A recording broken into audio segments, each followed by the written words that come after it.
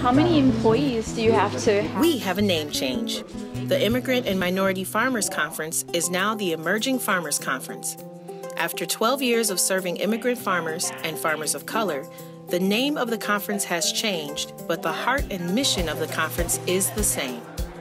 We focus on giving these farmers the education and resources necessary to build profitable farm businesses.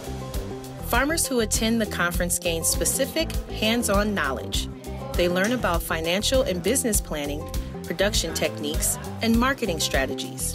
This conference exists to serve these farmers because their local farming operations build healthy, local food supplies, they stimulate local economic development, and this ultimately leads to healthier communities for us all.